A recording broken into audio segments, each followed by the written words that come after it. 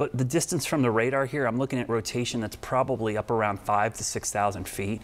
And as we've seen, and we just talked about how low these storms are, most of this rotation is happening down in the lowest 1,500 feet. It's really close to the ground. So far, though, we haven't seen... Literally almost flying under the radar. Yeah, and that's what happens with the radar. You know, the radar has limitations. I think we get spoiled. Everyone has radar on their phone and doesn't understand that the limitations of the radar. The radar shoots out a single beam at a certain elevation, but because the Earth is curved, the farther away you get, the ground starts curving away and the beam gets higher and higher in the sky.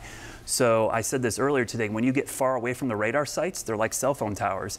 You're getting fewer and fewer bars as you get farther away from the radar. Good analogy. So when you're at the very edge, but the problem is your phone doesn't really tell you how far from the radar you're looking, it just shows you a radar return. Sometimes that could be at 5, 10, 15,000 feet, which isn't telling you what's happening at the ground. So these radars are spread out across the country.